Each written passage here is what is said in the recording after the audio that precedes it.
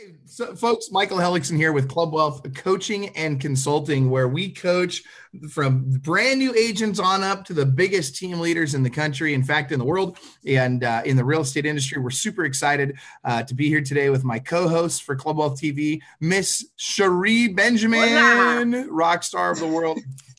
Dude, she's freaking crushing it. Cherie right now is hitting, what are you on track to do, about 500 deals this year? Something like that. Yeah, She's killing it. She's got we're 30 trying. plus people on her team, just doing it. Did over 250 transactions last year. Love Cherie. She's a Club Wealth coach, of course, and crushes it. Also, Mr. And I say Mr. I should say Mr. Coach Brian Curtis, the absolute sultan of real estate, man. This is the guy. Brian Curtis last year did over 330 transactions. He is absolutely the man. He's got a bunch of people on his team. I don't even know. I've lost count of how many people he's got on his team. But not even counting the expansion teams that Cherie and Brian are building all over the country. These guys are crushing at their local markets and doing a great job of it. And today's guest with us is Michael Baird. And Michael is also crushing it. And I got to tell you, Michael started off as a pro golfer. And so believe it or not, like this guy can actually swing a club, something that I think Brian's pretty good at too. I, on the other hand, suck at golf. In fact, Brian won't even golf with me because he knows how bad I am and it would ruin me. Brian, you and I would just do like I do. We just drive around in the carts. That's all. And stop the sandwich girl on the way by, right? Yeah, wait for him to come by. I'm really good at hailing the sandwich girl. That's awesome.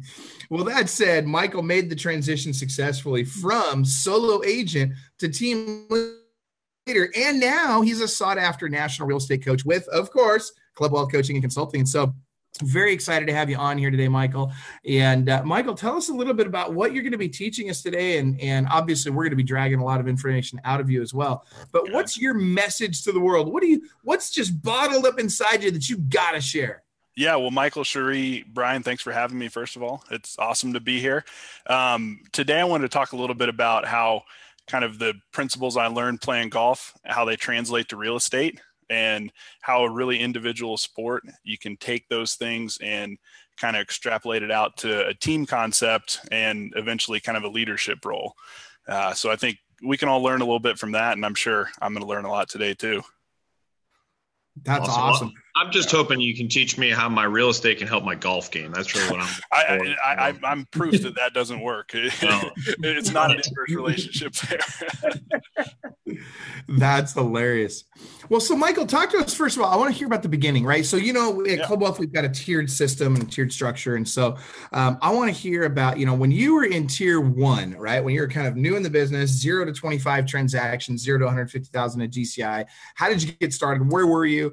How did you decide all of a sudden one day, this golf thing sucks, because most people are the opposite, right? They're like, this work thing sucks. I think I'm going to go golf.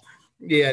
You're like, this golf thing, I'm over it. I got to go sell real estate. How did that happen? Well, man, how did that happen? Well, the thing you don't see, you see the guys playing on TV, you see Tiger, you see all the guys making all the money, but the levels below that are I call it like the minor leagues of golf, right? It's like your single A, you're in Columbus, Nebraska, playing at the Elks Country Club. No offense to anybody out there, but you're staying 4 guys to a room in a Motel 6. My last year, I played on PGA Tour Latin America, which sounds great. It's a feeder to the PGA Tour eventually. I played really bad. It's expensive to travel down there, I found out. So kind of got in the hole a bunch. My dad's been in real estate in one facet or another for 40 years. So he said, hey, you want to come work with us, get into the business? And I was super against it at first, but I was in kind of a tough spot, from where golf had put me. So dove into it full speed. I started studying and got my license in about 3-4 weeks, honestly. And then just went in full speed from there. I tell you, Michael, right now you are making a very hard case for my husband to ever tell me that his dream is to go pro. All I'm going to say is Motel 6 in Latin America. Yeah, exactly. If you're one of those guys that makes it on the PGA Tour, then you're living the life. But there's a reason you get paid $1 million when you win, because you didn't get paid $1 million for a lot of years before that. And it was a struggle, but it really kind of helped me appreciate what hard work is. And the good thing about real estate compared to golf is golf, you could go beat balls all day. You could practice, you could do all the right things and not have success. Real estate, I feel like is, especially with coaching, is you do the right things, you take the steps, you're going to have success. So that's was really attractive for me. I went from something where you put in hours and hours and it doesn't necessarily guarantee success. It's a very fickle sport, to real estate. Yeah, pretty fickle, but compared to golf, not at all. So it was a pretty easy transition for me. So you said your dad was in real estate? Yeah, he was in construction. He was an appraiser for 15 years, and he's been selling real estate since early 2000s. So he and my mom, essentially just family business, were doing really well. I came on my first couple months. I was with the brokerage, and then my dad started his brokerage, so came on with him 2-3 months into it. And so since then we've been family. It was just the three of us for probably the first 4 years, honestly. And in the last year we're at 7 agents now, and really started to grow and kind of try to, be more in a management role than out there. Last year we were 83, 84 units, and it was mainly my dad and I. So we were run pretty ragged. So that's where Club Wealth has really come in, helping to build the team concept to help agents out. We have great agents on our team that we love. They're like family. It helps them out, helps us out to where we can still have success without being run into the ground, which is pretty nice. Yeah, that is a big deal. And, it's a thing, a lot of people are afraid to make that transition from, kind of solo agent to team leader. And a lot of people love to say, well, I'm just going to keep it small and keep it on. We talk about that all the time on Club Wealth TV. But before we get into that, because I do want to hear about that transition for you, I want to know, what was it like as a solo agent? What was the business really like when you originally transitioned into it? You're working with family. It was kind of, I hear that you were in the business for several years before really developing a team. Right. Yeah. So starting out, I think, hit the ground running just because I had to. Like I said, I had some debt built up from golf. I had to really go after it. So had in my first 3 months had 6 closings, which for, just starting out, but first 2-3 months, was pretty good just starting out. And then hit a little lull, kind of the rookie sophomore slump, whatever you want to call it. It's easy when you're new and fresh to do the things you need to do to succeed, because it's fun, it's new. But then once you go through a deal falling apart, a buyer that drags you around looking at 150 houses, things like that, it gets a little harder. Things start sucking away from you, and it's harder to do the things that you need to do that got you to success. So first year, I think, was around after that first couple months, that was at the end of the year. The first year was in the 20s, and then just kind of kept rising from there by about 20 every year. So it's been kind of a steady climb, and we've kind of regrouped having agents now. But the things I learned in those years are things that I'm teaching to the agents now. The staying organized and staying on your key things that help drive business, and not worrying about the piddly stuff that's going to take away from your time, which we all get wrapped up in. So let me ask you this. What were some of the things that it took for you to make that transition? Because what I heard early on, when we first started, you started talking about, taking a bunch of swings, all that kind of stuff, and the similarities between being a pro golfer and actually succeeding in real estate. And Brian, I know you'll understand some of that connection a lot better than I will, because again, I suck at golf, and I know nothing about golf. So that being said, kind of draw some of those similarities and kind of how that transition happened in your mind and in practice. Yeah. So with golf, like I said, it's very solitary. When you're out on the course playing with people, you're with people. But when you're practicing, you have to stay motivated by yourself to be out there for hours and hours. Go to bed early, get up early, things like that are hard to do. It's not a sport. I'm probably going to get hate from basketball players, but it's not a sport like basketball where you go work out and, shoot 100 shots. And it's something that you got to work out all day. Right. And with real estate starting out on your own, it's the same, it's not 500 swings a day, but it might be 500 calls a day. Right. It's picking up the phone and doing those mundane things that are a lot like the mundane things in golf, the repetition. And so that's why it was an easy transfer for me, because it went from repetitive training, working on fundamentals, to the same thing in real estate, right? You have your fundamentals, you have picking up the phone, you have going out and showing homes, things like that are tough to do, that people that don't succeed don't do it. But if you do it, and I was lucky to see success early on from doing it. So I realized that, hey, this is what needs to be done, and these are the important things. So it was a pretty easy transfer over. Yeah, you're talking about what I spoke about a little bit at Listing Agent Bootcamp, is that it's that discipline and that diligence. Right. And whether you have it at, someone who's been in sports and you've had to do a rigorous training, whether it is the round ball, which is my sport, or not.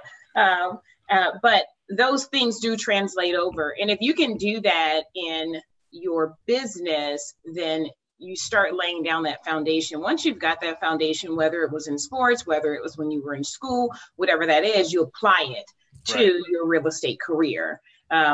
And I really like that you're teaching that to your newer agents who are young, new in the business, because that's something that everybody watches this HGTV, or they watch something else and they think that real estate is so glamorous and so glorious, and everyone was it's an overnight success, and it's not.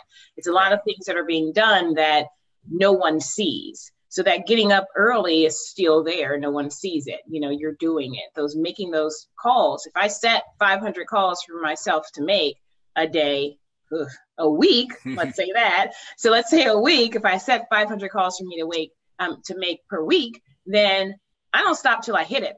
Right. And then my next goal after that, once I've said, okay, I know I can hit 500 calls. All right. How many appointments am I looking at making, or how many conversations am I looking at having? Once I've made those conversations and I've hit that milestone, now how many appointments am I looking at making per day? Right. It's a continuous thing. It's just like in sports. When you first start, if I got out and I decided to run a mile today, I'm not going to make it at all. But if I continually do it every single day, now 1 mile feels like nothing. So I'm going to push myself to 2. Then I'm going to push myself to 3. And whether I'll ever make a marathon, I don't know, because I don't like running that much, but you get my drift. Yeah. Yeah. And it's a lot the same with golf. You can go hit 10-foot putts all day, right? And say you're practicing, but until you define your goals and say, hey, I need to make 10 in a row before I leave. It's kind of like you can make 500 calls, but if you don't set one appointment, I'm sure we've all been there. We might not admit to it. I will right here. I've made calls before where I know that the person's not going to answer, just to get my call number up, like if I set my goals. So that's when I started setting goals of not just calls, but contacts. And that's kind of like, you can go beat balls on the range all day, but if you're not aiming at a target, it's not going to get you anywhere. And that's the same in real estate. Talk to me about that transition. So we talked a little bit about you being a solo agent. So when it came time, when did you know it was time for you to make that shift over to having a team? Probably towards the middle end of 2016 was when first started thinking about it. I think we were in the mid 50s, closed in 2016, and just getting really busy, kind of run down. The way we had it set up, my dad's a little south of town, so everything north of town I was working, which was where most of our business was. So I was getting kind of run ragged. We had all these leads that we couldn't work because there was just the two of us really. So we kind of started talking about it then out of necessity. And then 2017, we brought on another agent, a good friend of mine that I sold a house to. And he was part of the team, the last half of last year. And then we hired on an agent in November. And then since then, we're at 7 now. So we've continually added on, and, we're at a position where it's kind of that, it's about being uncomfortable and adapting, right? And we were super uncomfortable and needed to adapt when it was just my dad and I running ragged. And now we're a little uncomfortable, running the team. It's kind of a new thing, right? Learning how to do it best. But I know that discomfort will, lead to good changes. So it's exciting. Okay, so here's what I want to, Brian. You're a golfer. You got to help us out here, man. So you actually go out, you swing that club, and you also run a baller team. What are the lessons that you think we can learn here from comparing golf to the real estate industry?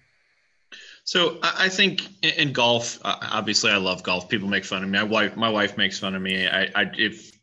If I could make money playing golf, I wouldn't be on this phone call. I really enjoy it that much. But I also know, there you go. See, there's a reason I'm on this phone call. So, I don't get 350 off the tee, and I don't spin it back 20 feet every time I hit a wedge. So anyway, here's my questions for you. As you go to do this, and a little bit of my background. So I was a competitive rifle shooter. So I competed in the 96 Olympic trials. Very similar sport in that it's me and me and me, and I get it. And so, when I looked at those things, I would say the biggest things that I got from that was, discipline. So, and then knowing that I can do the things that I don't want to do because that we can move ahead. So one of my favorite quotes is success is boring.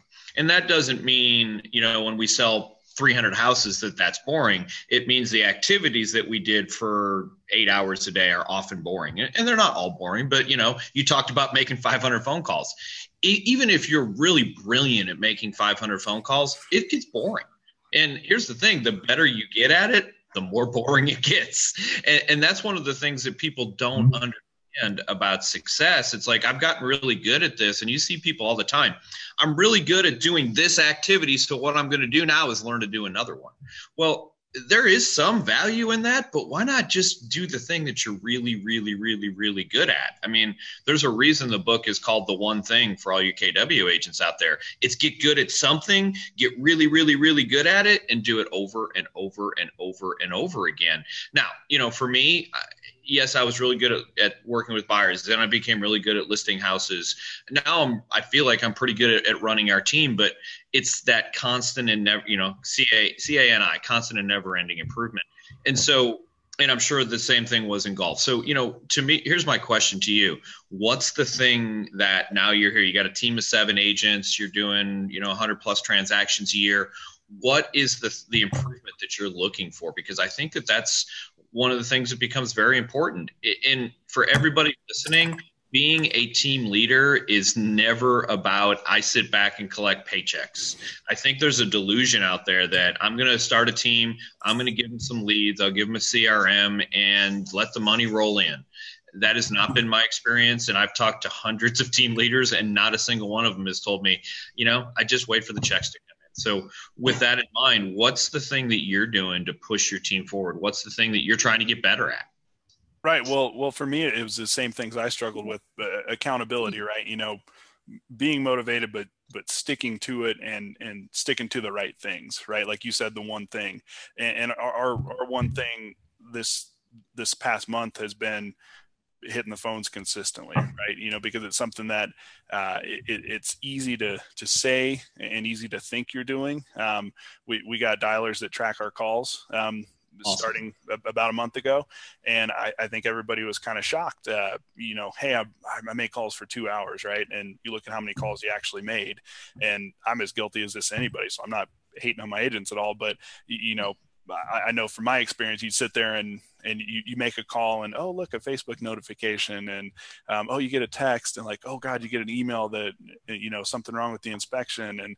And all of a sudden you've been sitting there for 2 hours and feel like you've been working, you've been hitting the phones, and like, oh my God, I made 7 calls, So if you don't mind, let me ask you this. Yeah. So you use a dialer. Do you use a 1-line or a 3-line?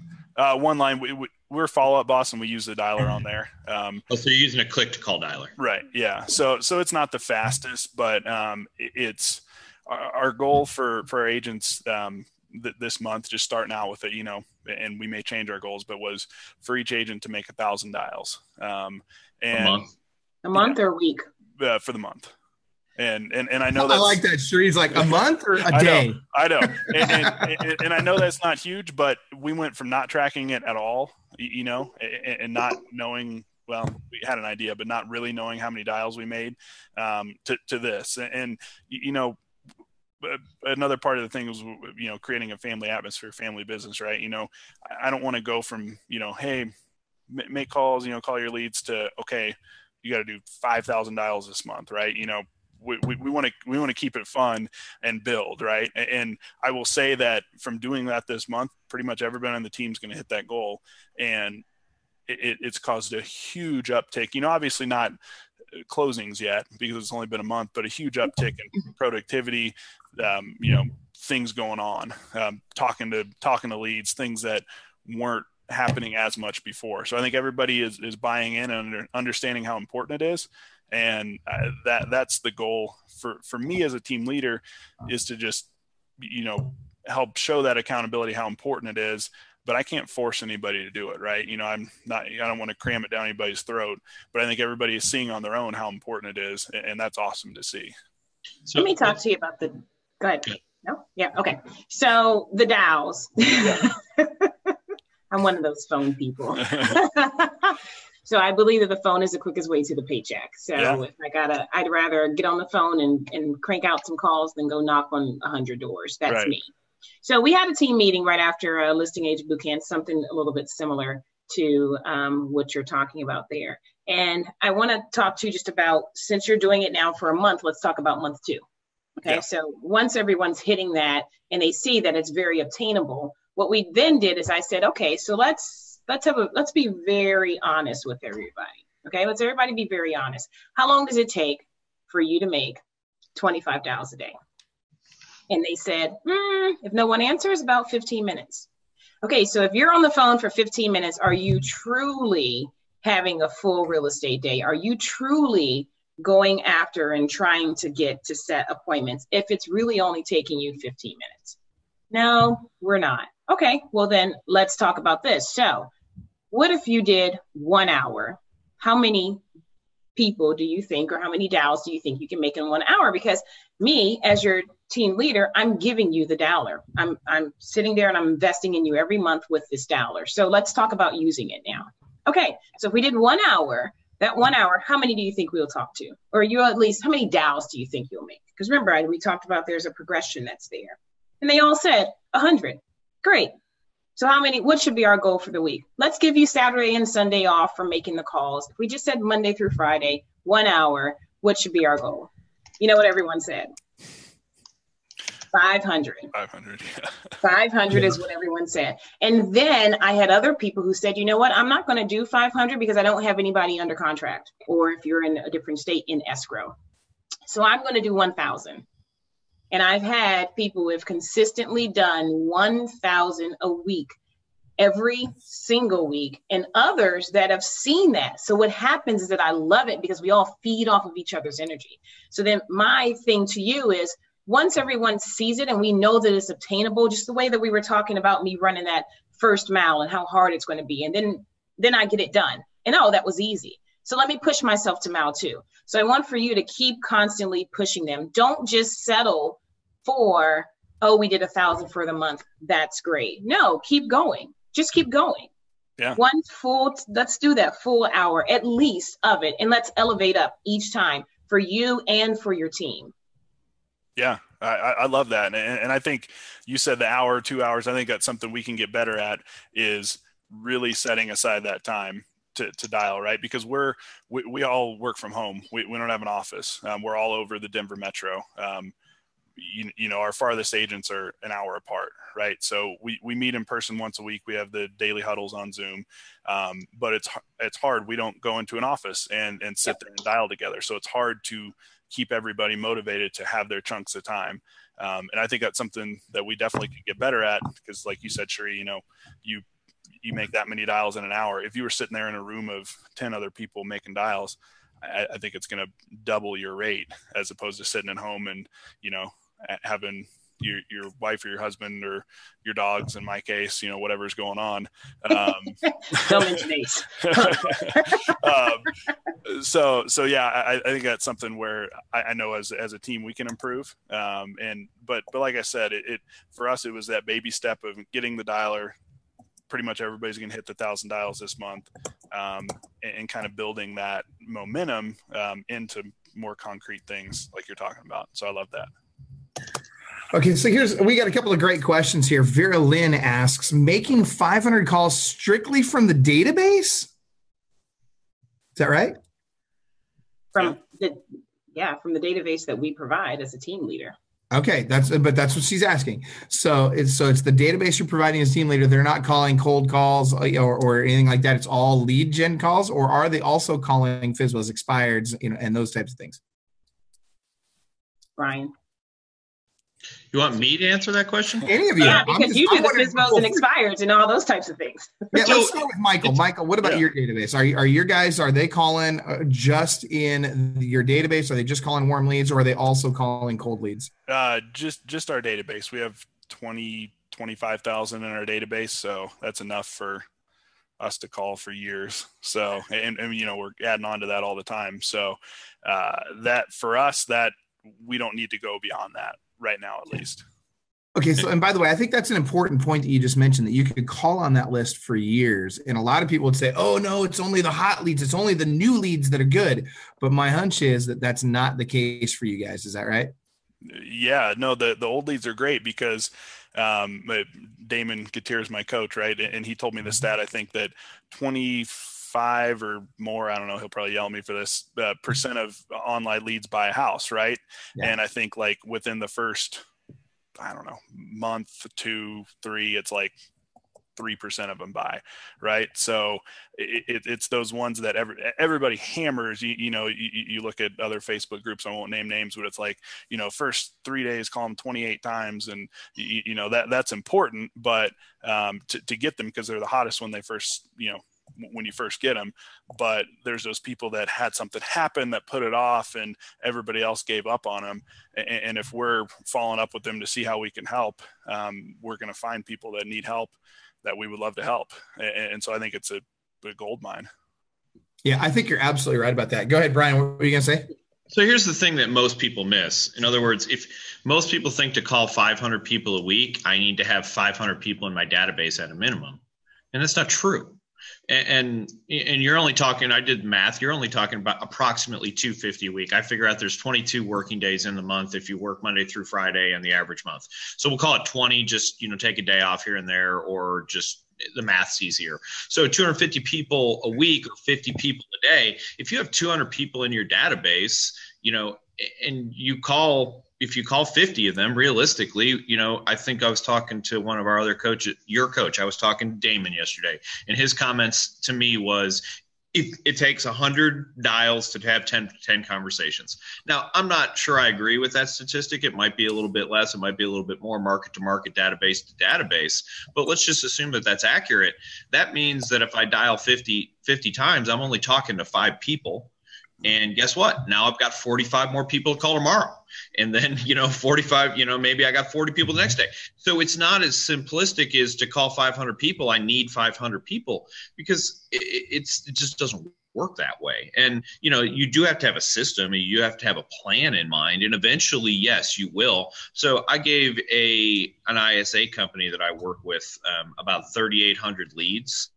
They were calling about 600 people a day. So theoretically, they're done in a week? It took them 2 months to get through those. So, 600 dials a day, and which is insane, by the way. But nonetheless, it's a different thing. And we found lots of good leads in there. We found people who we hadn't heard from. I got a builder who was in there who just, I don't know if we'd ever would have contacted him, but. Ultimately your database is rich with stuff that we haven't looked at, we haven't talked to, we haven't contacted.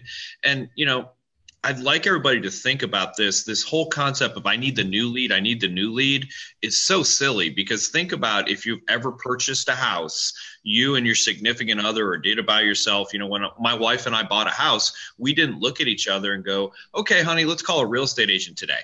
because we want to look at a house. We got on Zillow, we got on Truly, we got realtor.com. We went on all these other websites, and it was 6, 7, 10, 12 months before we wanted to go actually open a door.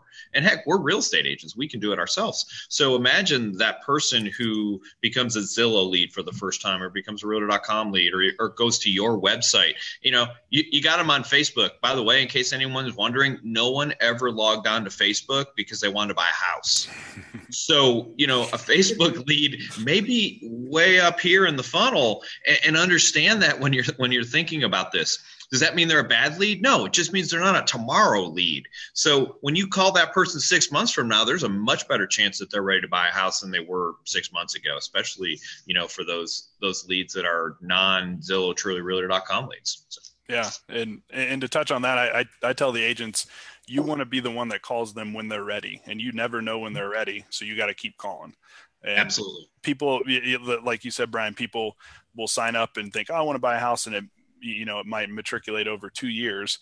And if our agent is one that calls them in, 1 year, 364 days, when they're starting to think about it, then that's great. That works out great for everybody. And they're the only agent calling.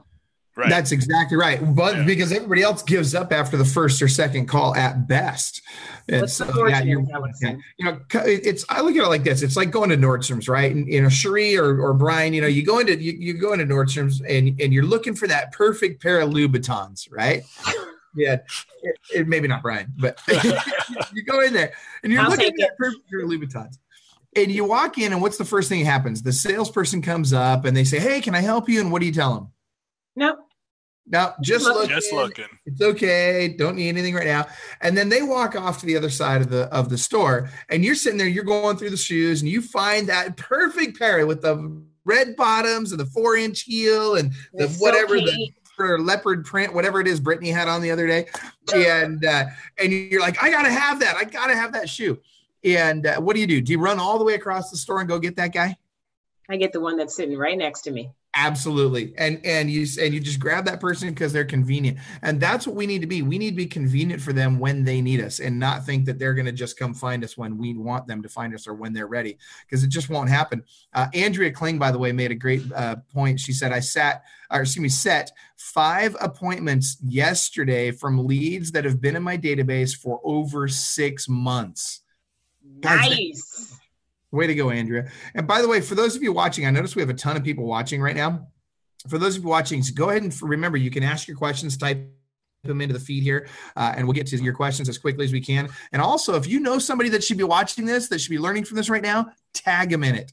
Tag your agents in it if you're a team leader. Tag your coaching clients in it if you're a coach. Tag people in it so they see this post. All right, good stuff.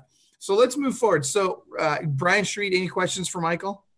Yeah, I want to talk about your transition. You came in as tier 1, is that right? Yeah. Okay. Yeah. And where are you currently? Tier 3. Tier 3. Okay. So those who are watching that don't understand our tiered based system, we in Club Wealth, there's tiered based, and of course your coach Damon is a lot higher than and he's coaching you down. So that transition from tier 1, getting yourself going, getting your systems in place, solo agent, you move to tier 2. Tier 2 is when you started to grow your team. Is that correct? Yeah.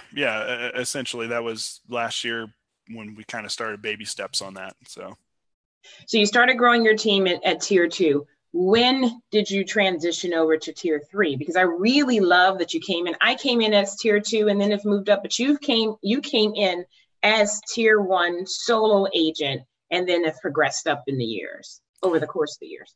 Yeah, so switched over to tier 3 earlier this year after talking to Michael, and I think the biggest change for me is just the kind of the masterminding with other agents that production is way more than me, and I'm happy with what we've built, but I know that there's a lot more out there. We can help a lot more people. That's what we talk about is we want to help as many people as possible, right? It's good for us. It's good for them. That's the name of the game, right? It's a relationship business. So that's what we shoot for. And that's what I love is we're constantly learning at Club Wealth how to build those relationships, how to grow that business, and how to help more people. So it's really cool. That mastermind is such a key, because I remember that tier 2, my first couple of months of being on there, I didn't say a word. Mm-hmm. I didn't say a word. I had a notebook. All I did was constantly write things down. And then my coach, Brian, I would go back to him and say, hey, what do you think about this? And then he'd say, okay, yeah, let's look at that. But we're going to put that in once you get to this point. But that mastermind, each time you level up to another tier, that mastermind, it's like mind blowing when you hear of everything else. And it's like the secret society. I'm going, well, I didn't know you guys were even doing all of this stuff. Right. So that masterminding is so key. That's there, and it's a huge part of your growth. So have you started taking things from your mastermind, because you've been in it since the beginning of the year? What are some of the things you're taking that you're looking at starting to implement? For me, a lot of it is there's so many good ideas. It was kind of like listing agent boot camp, come back with a book of ideas.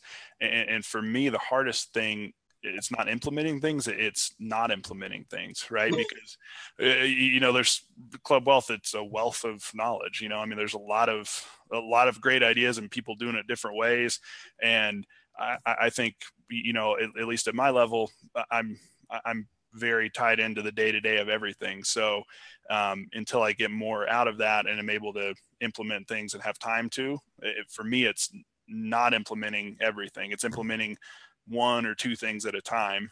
And Damon and I have been working on that on our calls lately. It's like, we'll take one or two things to work on, and I'm focusing on getting those done and then moving on to the next thing. Right. But continuing to do those well. I think you talked about that, Brian. It's not like, jack of all trades. You got to do something well and keep doing it. You can't do it well for a little bit and then quit and move on to the next thing. So that's why it's hard. The masterminds are great and you learn a lot, but you have to, with great power comes great responsibility, right? If there's a lot, if there's a lot of things you could implement, you could crash and burn pretty quick if you try to implement them all at once.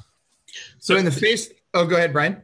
So I think I want to piggyback on that, Michael, because I feel like one of the things that happens, and it happens at conferences and it happens when you're new to something, is you want to take these 27 amazing ideas that I learned about yesterday, and then you're like, I got to implement them all. You come home and you're like, okay, oh crap, I got to work on this. And before you know it, those 27 amazing ideas that you absolutely had to do into your business, they're gone. They're off doing something else because you got to deal with this file and that file and this agent and this administrator, all the things that come with running a business. And so, a couple of things that I've found been really successful is, Michael talks about perfect daily schedule. So putting some time in your schedule to work on your business instead of in your business, the E-Myth concept. And the other thing is I love pick one thing at a time. And again, I add stuff to who I am, what our business is all the time. And that's important, but it's one at a time. I'm not going to implement, a mailer program when I can't even get someone to call people. This is not the problem. I don't need more incoming if I can't even get people to handle the incoming we currently have. I don't need to, go hire 30 agents when I don't have any kind of system to train them and get them in place. So, it's first things first, and it's also just one thing at a time. When I go back and I look at our business, I got into the REO world back in 2006. And it was the one thing that I did. And I got really good at working with people who wanted to buy REOs. I'm not even talking about listing. We did that too. But that was the thing that saved my business because everything was an REO out there and I became the REO expert. It wasn't necessarily my plan at the time, but just find something that you're good at, get really good at it, implement. And I love that it feels like that's what you're doing instead of trying to, eat through a shotgun, which I feel like a lot of people do. Yeah. And I'm not great at it. I love shiny things and trying the new thing. So it's hard for me, but I've seen that when I try to do too many things at once and try to implement too many things at once, it hurts me. It hurts the team. It hurts my psyche because there's just too much going on. So yeah, that's awesome advice, Brian. The one thing, there's a reason they wrote a book about it. So I want to switch gears for just a second. First of all, Damon Gutierrez, Coach Damon Gutierrez is watching, and shout out to Coach Damon. And we got a whole bunch of other people. Kathy Hoffman's on. We got Todd Strauss, Haley Vetscott. It's crazy how many people are watching today. But I asked Coach Damon, I said, what's the one thing that impresses you most about Michael? And he said, humble implementation. And I got to tell you guys, I hear this over and over and over again. As I look at the best, most successful real estate agents, whether it's a solo agent or a team or a broker or anybody practically in any business, but particularly in the real estate industry, it's the humble implementers that are doing the best, because they're not out there talking about, oh, I'm going to do this and look at all these great things I'm going to do. And oh, blah, blah. They don't give a rip about that. What they do is they just quietly go implement the things they're taught from people that they know better than they do and know where to go. And they just do it and it works. And to your point, Brian, a lot of that perfect daily schedule is a big piece of that, right? They schedule time in to do the implementation of those things.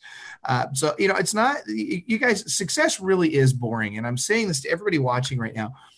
It's not always the most exciting thing in the world to the things that it takes to become successful. Being successful can be exciting, but getting there rarely ever is. And it really does take doing the grind every day. And it doesn't mean you have to pound the phones every day. You'll hire people for that at times. But it does mean that you've got to, what we call eat the frog. You've got to do those things that you really don't want to do until you can afford to pay somebody else to do them for you. So it's a big deal. Now, I want to ask you something, Michael. This one's really important to me.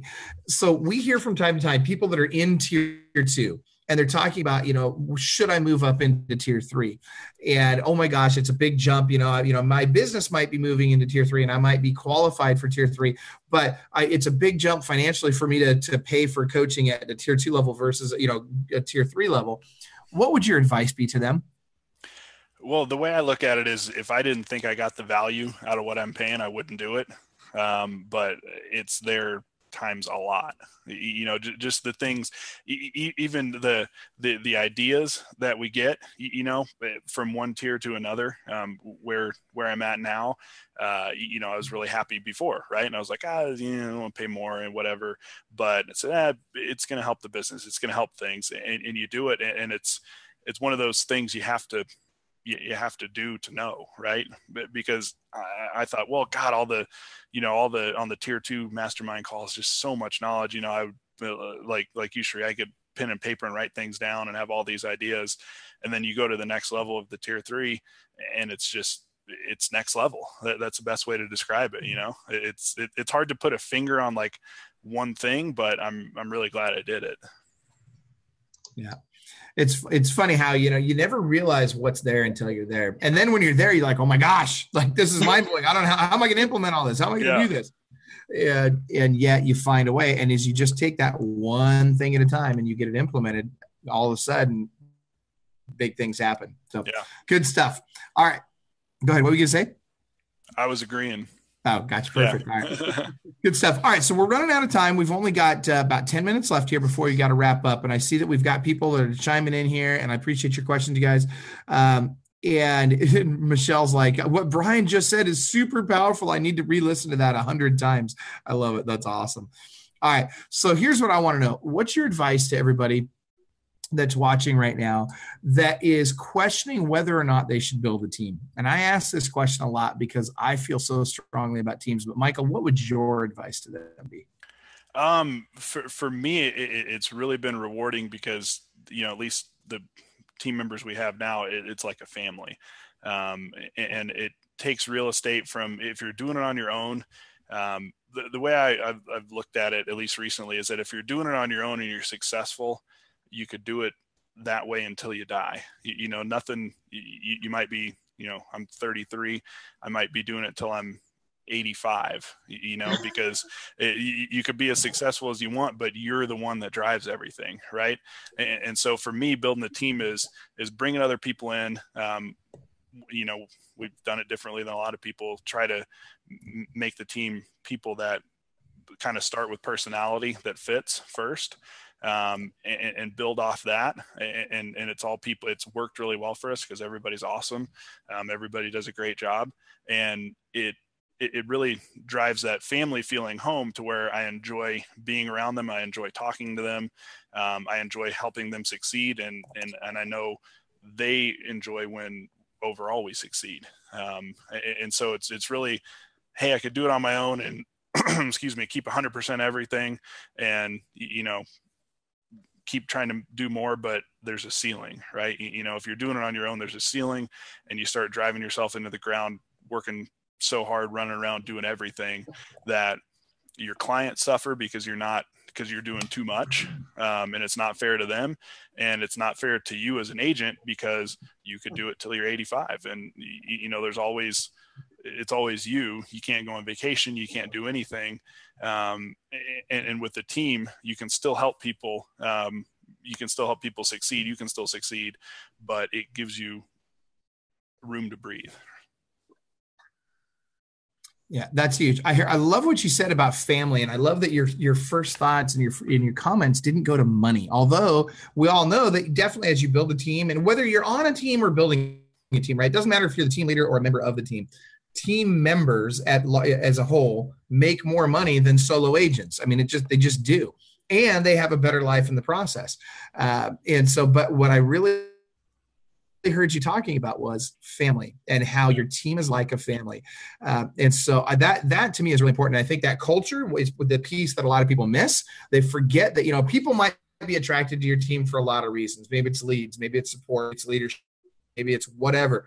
But that culture is what will keep them there. That culture is what's going to decide whether they stay or go. It's almost never the money. In fact, I talked to somebody yesterday, and I won't tell you who, because it's Frank Klesitz. But I was talking to this guy, and he says, I hire everybody at minimum wage. Everybody. Said, I used to hire people at $70,000 a year, professional marketers at $70,000 a year. Now I hire everybody at minimum wage. And I said, what? Are you kidding me? Why? Why? He says, because I figured out that it didn't matter. It didn't matter if I hired people at $70,000 a year. If I hired them at minimum wage, I was getting great people at both levels. So why pay $70,000 when I get them at minimum wage? So he starts hiring them minimum wage, and he trains them up. And he said the skill level is the same, and I had to train him either way. Only he was bitter about having to train somebody at $70,000 a year, when he wasn't bitter about it if they were minimum, starting at minimum wage. And now he trains them up to be these great members of his team. But here's the thing I noticed when I was in his office yesterday. Tara and I spent quite a bit of time in his office yesterday. And what I noticed was the culture on that team was fantastic. The culture was wicked strong, and people don't leave that team. He's got people that have been there for years making minimum wage. I kid you not. Now he's got people that make more than that, of course, but they all started at minimum wage. So money isn't the issue. And it's funny. It seldom is. People always think that it is. It's like when they go on listing appointments. Oh my gosh, who's going to list with me at 7%? Who's going to list with me with 12-month agreement or anything? Nobody. That's not the issue. Oh, but I'm competing against a 1% fee company or whatever. It doesn't matter. That's not what's important. What's important is the value that you bring. That's what people are buying. Price is only an issue in the absence of value, and that goes for your team as well. And so, all right. So in the last couple of minutes here, we've got literally 5 minutes left. I want to find out something from each one of you. Number one, what do you think about the market shifting? Is it happening? And if it's happening, how do we respond to it? Anybody? I'll go ahead. I think, a lot of our business is buyer driven. So we're hurt by this market, as good as it is. It's just the way we kind of set up our business from the beginning, and, we're shifting into more listings, things like that. But I think it is just with interest rates going up. I think people are going to slowly be able to afford less. And, we're in Denver here. We'll see 15, 20 offers on a property. I see that slowing down. I hope it does, for the sake of people trying to buy a house, because if you graduate college with a master's degree in Denver, you can't live here, so I hope it's shifting. I think it has to. And like you've talked about, Michael, when it does, it's going to go, you got to provide more value, right? Because you can't just stick a sign in the yard and have a house sell in a day. You got to let people know what you're going to do to work for them and hustle for them. And that becomes even more important. So for good agents, when the market shifts, I think it's a plus. It's easier for buyers to get houses. It's easier to, sell with what you're worth, what you're going to do for the customer. So I love it. I coach people in a ton of different markets, so that are very different from my market. So we've got people who are in Silicon Valley area who house goes on the market, it's gone, and it's $2 million, and it's a $65,000 Atlanta house, but it's $2 million there. Then we've got others that are in such a low inventory place that it's so hard. They're heavily for buyers. So I think that the market shift, is it happening? Can we see it? Yeah, rates are going to go up. Some things will start to slow down. But when I got into the business, the rate was 7.7. It dropped below 8%. And I remember when it dropped below 8%, we started hitting the phones hard because it was 7.75 and everybody needs to buy that it's 7.75 or refinance or do something at 7.75. And it was still a great market. And we still sold a lot of homes, and it doesn't slow down. I want for a lot of people, they have these little monkeys on their shoulders and they think this, and they let these little negative thoughts that you hear around start jumping into your brain. And I want you to just take it and throw it away. Because if today's market is fantastic to me, because we used to have to buy houses at 8%. So it's a huge difference. Some markets, yes, you're going to be in more of a seller driven. Some of them are more buyers, heavy, but it doesn't matter. Adapt to what you have right now. What I love about Club Wealth is that we're going to give you the tools no matter which market you're in. It's just up to you in order to apply them. Yeah. I actually really love it when the market sucks. I think it's the best market ever because, it's funny when I got into the business, and I don't know what the interest rates were. Somebody told me it was like 14% or something like that. And because, I'm as old as dirt, apparently. This is a dinosaur. But the reality is I didn't know for the first couple of years. I didn't care what the interest rates were. That's the stuff the lenders deal with. Like, I don't care. My job is to go out and put deals together, and I'm going to go put them together. I'm going to figure it out. And I did. And oh my gosh, I actually made a great living. And then in 2000, fast forward a couple of decades. Wow. Now I'm really sounding old. Fast forward a couple of decades to 2007 when the market crashed. Oh my gosh, guess what? All of a sudden, all the weak agents got out of the business, and I went out and I bought up all their lead sources. And so now I had all the best lead sources, and I got them for less because the people that were selling these leads knew they couldn't sell them for as much as they once could. So I was getting discounts on the best lead sources out there. I bought every freaking one of them, and all of a sudden, boom, I'm off to the races. Now everybody wanted to be on my team because I had all the best leads. And so, I look at this market shift coming up as the best thing that's ever happened to teams. I think it's great. We're out of time, you guys. We got time for a 15-minute parting thought from each one of you, or 15 seconds, sorry, parting thought from each one of you. So very, very quickly, we'll start with Cherie Benjamin, ladies first, and then Brian, and then Michael, and then I'll wrap it up. Well, Michael, I love what you're doing. I have something very similar to that, where we're very wide also. We don't always see each other all the time, but we've built this great culture, and that's what we lead first. So we're only bringing on people who we know that are going to be a good fit for us. So I really do love that. I love that you've gone up in the tiers, and you have leveled up each time. So each time that you've had that conversation with Helixson, you've leveled up each time, so you're constantly pushing yourself, which is what a leader does, because then your agents are going to continue to do the same thing. So It's been fantastic having you on. Love it. Brian. So I didn't get to talk about shifts, so I'll talk about it real quick. Stop it. So control the controllables. Don't worry about the things you have no idea that you can possibly predict. If anybody can predict when the market's going to shift and how much it's going to shift, please call me. I'll write you a big check and we'll both become exceedingly wealthy. And you said something, Michael, and Michael Baird, and I'm going to pick on you a little bit. When the market shifts, we have to be better. Don't be better now. And there's no reason to be better because the market's harder. Be your best today. And I'm not saying that we all don't have room for improvement, but don't be crappy because the market's easy. And I know that's not what you're saying, but I feel like a lot of agents out there aren't looking for ways to get constantly better. Get constantly better. When the market shifts, you'll be the best, and who cares? So that's my rant. Love it. Michael, your parting thought. Yeah, totally agree, Brian.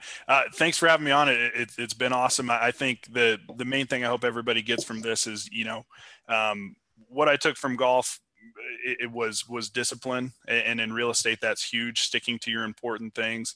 And as far as building a team, the way we've done it is just with great people that, started with a lot of agents that were brand new, who had really big success right away, because they liked the atmosphere and felt comfortable. And so I think that's huge. You don't have to run your team like a dictatorship or a evil corporation, so to speak. It can be a family atmosphere and still be really successful. So that's what I love about what we're doing, and I hope we keep it that way.